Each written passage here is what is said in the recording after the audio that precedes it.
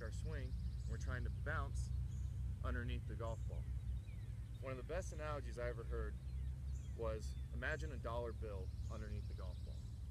Imagine the golf ball sitting on a dollar bill. Don't try to hit the golf ball, try to pick the dollar bill out of the sand.